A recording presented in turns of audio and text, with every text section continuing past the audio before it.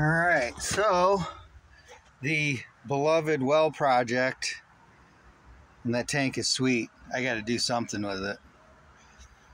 Should be like a cabinet or something. Anyway, I struck water. This is full of water. I don't know if, obviously, if it'll sustain or if the water's any good, but there's water. It's at least clear to appearance.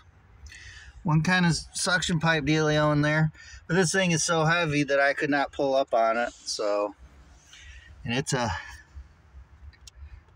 not that newer black pipe. It's old freaking, I don't know, metal pipe. I don't know if that means it's galvanized. It doesn't look galvanized, but I don't know how that stuff's supposed to look. But it don't look all rusty and stuff, so next thing is trying to figure out what I got to disconnect. Get this stupid pump off of there without stuff falling down inside the well. All right, we'll see.